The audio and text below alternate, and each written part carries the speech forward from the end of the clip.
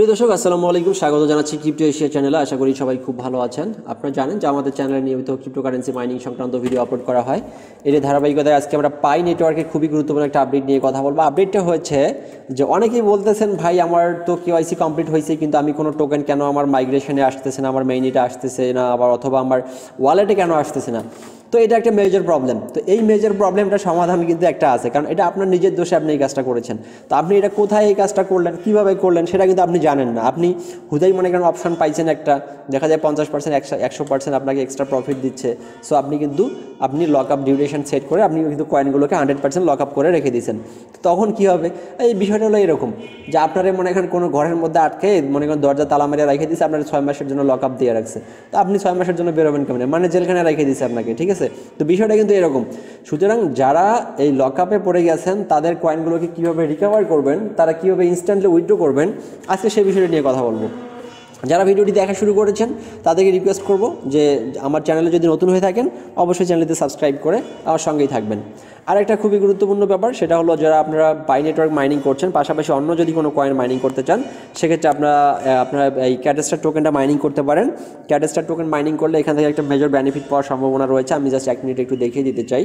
তো আমি ক্যাটেস্টার মাইনিং করছি মিনিমাম 3 মাসের মতো হলো। তো 3 মাসে আমি ক্যাটেস্টার থেকে এখন পর্যন্ত আমি আমার যে ওয়ালেট যে ব্যালেন্সটা জমা হয়েছে, আমি জাস্ট 1 মিনিট আপনাদের একটু দেখাই দিব। যে দেখতে পাচ্ছেন যে আমার এখন পর্যন্ত ক্যাটেস্টার মাইনিং করে আমার টোটাল যে ইউএসডিটিটা জমা হয়েছে, টোটাল ইউএসডি ব্যালেন্স দেখেন 3347, অর্থাৎ 3347। আমি এখান থেকে ইউএসডিটি বোনাস পেয়েছি হচ্ছে 1115টা অলরেডি কন্টিনিউ হচ্ছে। আর আমি এই ইউএসডিটিটা কিন্তু আমি জানুয়ারিতে উইথড্র দিতে পারবো, এই যে ইউএসডিটি ব্যালেন্সটা। সো আপনারা যদি ক্যাটেস্টার মাইনিং না করে থাকেন সেক্ষেত্রে অবশ্যই ক্যাটেস্টার মাইনিং করবেন। আর এটা কীভাবে মাইনিং করবেন সেই সংক্রান্ত ভিডিও এবং আপনার অ্যাকাউন্ট ক্রিয়েশন লিঙ্ক এই ভিডিওটি ডিসক্রিপশন বক্সে দেওয়া রয়েছে, সেখান থেকে দেখে মাইনিং শুরু করে দেবেন। ওকে, আমরা চলে যাচ্ছি পাই নেটওয়ার্কের আজকে লক আপ পার্সেন্টেজ এবং লক আপ রেট নিয়ে। অর্থাৎ আপনি কয়েন মাইনিং করেছেন 2000 কিন্তু আপনি একটা টোকেনও তুলতে পারতেছেন না। তো কেন তুলতে পারতেছেন না, মূলত সে বিষয়টা নিয়ে কথা বলবো। বিষয়টা খুবই গুরুত্বপূর্ণ, তাই অবশ্যই মনোযোগ সহকারে দেখার জন্য অনুরোধ রইল। এজন্য আমাদেরকে যেতে হবে পাই নেটওয়ার্কের মেইন আপডেট আসার পর এখান থেকে মেইনের ইনফোতে আমরা চলে যাব। আমরা মেইনের ইনফোতে যাওয়ার পর আমরা এখান থেকে কয়েকটা এখানে হিজিবিজি অপশন রয়েছে, মানে যেগুলো দেখলে মোটামুটি মাথা খারাপ করার মতো অবস্থা। আমরা সেই বিষয়গুলো নিয়ে একটু কথা বলবো। তো এখানে সব কিছু ওভারঅল আপনারা ইতিমধ্যেই চেক করে দেখেছেন। Unverified balance, transferable balance two মেইনেট, migrate two মেইনেট এবং মেইনেট চেকলিস্ট, এগুলো সম্পর্কে আপনাদের অবশ্যই ধারণা রয়েছে, কারণ আপনি এগুলোতে অনেকবার ঢুকেছেন। আমরা যে জিনিসটা নিয়ে কথা বলতে চাচ্ছি সেটা হচ্ছে এই মামাকে নিয়ে কথা বলতে যাচ্ছি, অর্থাৎ কনফিগার লক আপ রেট। এখানেই হচ্ছে ঝামেলা। খেয়াল করেন এখানে যে জিনিসটা বলা হয়েছে যে committed two lock up setting, এখানে এই জিনিসটা খেয়াল করেন। এখানে জিনিসটা বলা হয়েছে you have committed to your lock up setting, the lock up boost text effect and increases your mining rate in your next mining session. Lock up duration countdown will began after the transfer to মেইনেট has completed, তো including any pending period, read mode. So আমরা read মোডে যাওয়ার দরকার নেই। এখানে যে জিনিসটা বলেছে, আপনি যে কয়েনগুলো মাইনিং করেছেন সেগুলো যদি আপনি এর মধ্যে আপনি 50% অথবা 25% অথবা 90% অথবা 100% অথবা 200% আপনি যদি লক আপ করেন, আপনি কত পার্সেন্ট লক আপ করবেন, সেই লক আপগুলো কখন কাউন্ট হবে, আপনি কেওয়াইসি কমপ্লিট পাওয়ার পর যখন আপনার মাইনিং করা টোকেনগুলো ওয়ালেটে ট্রান্সফার হবে, অর্থাৎ মেইনেটে মাইগ্রেশন করা হবে, তারপর থেকে আপনার লক আপ পিরিয়ড বা লক আপ ডিউরেশন কাউন্ট করা হবে। দেন বলেছে কি দেখেন, দেন বলেছে automatically lock up A portion of my transferable balance to mainnet upon commitment. My Pi will continue to be locked up at this rate for future mainnet transfer unless adjusted later. So খুবই গুরুত্বপূর্ণ বিষয়। অর্থাৎ আপনি যখন আপনার transferable ব্যালেন্সগুলোকে আপনি মেইনেটে আপনি transfer হয়ে যাবে, এখন আপনি এর মধ্যে আপনি কী করেছেন, আপনি লক আপে রেখে দিয়েছেন। সো লক আপে রেখে দেওয়ার কারণে আপনার এখানে কী জিনিসটা হয়েছে কি, আপনি কয়েনগুলোকে উইথড্র দিতে পারতেছেন না। কেন উইথড্র দিতে পারতেছেন না, কারণ আপনি লক করে রেখেছেন, আপনি উইথড্র দেবেন কীভাবে। এখন আসেন ইম্পর্টেন্ট আলোচনায়।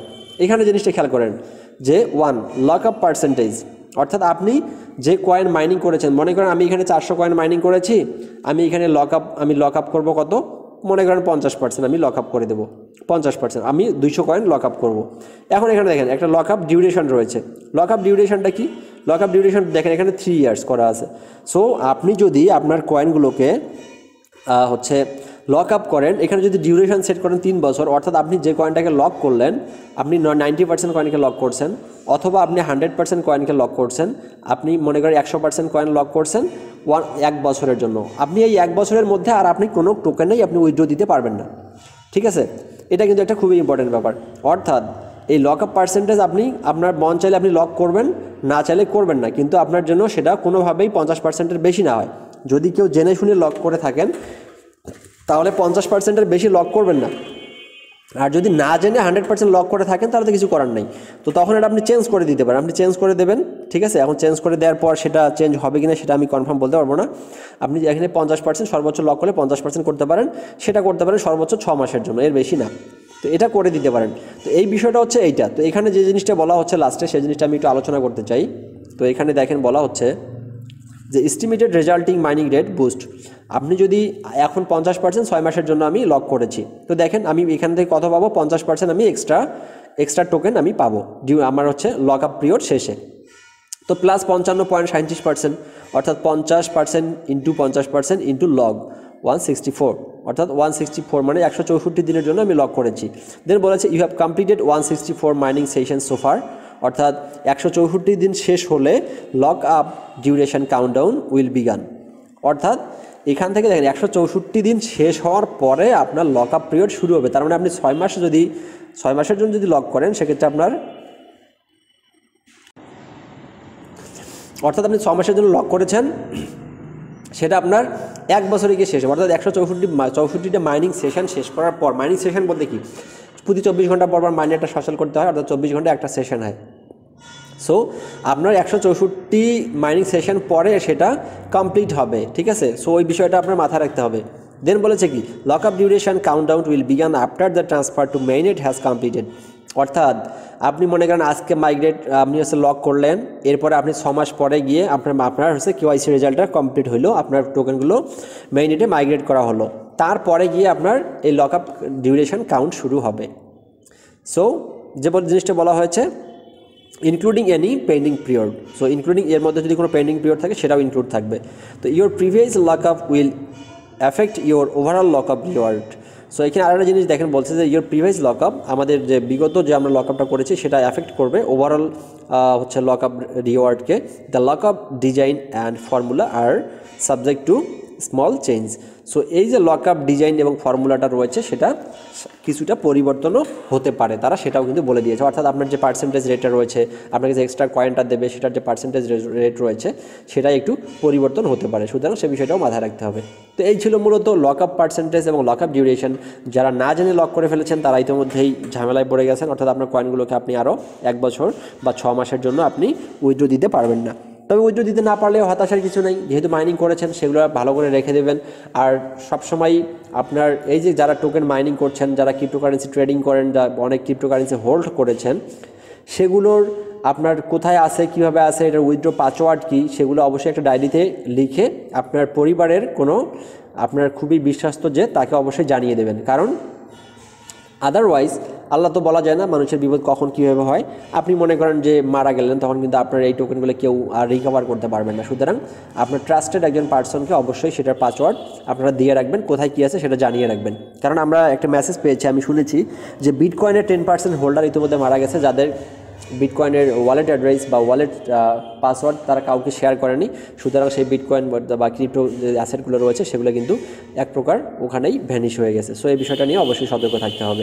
যেহেতু ক্রিপ্টোকারেন্সি একটা দীর্ঘমেয়াদী পরিকল্পনা নিয়ে মার্কেটে এসেছে এবং এটাকে আমাদের অনেক দিন যাবত এটাকে নার্সিং করতে হবে, সুতরাং আমরা সে বিষয়টার জন্য মাথায় রাখি, অথবা আপনার একটা প্রয়োজনীয় ডায়েরিতে আপনি সেটা লিখে রাখতে পারেন। ধন্যবাদ সবাইকে, ভালো থাকবেন, সুস্থ থাকবেন, সাবধানে থাকবেন। আর আমরা পরবর্তীতে পাই নেটওয়ার্ক সহ অন্য ক্রিপ্টোকারেন্সি মাইনিংয়ের বিস্তারিত আপডেট নিয়ে কথা বলতে থাকবো। সে মধ্যে সবাই ভালো থাকবেন। যারা আমার চ্যানেলটি দেখাবেন নতুন তারা সাবস্ক্রাইব করে সাপোর্ট করবেন। ধন্যবাদ সবাইকে, আসসালামু আলাইকুম।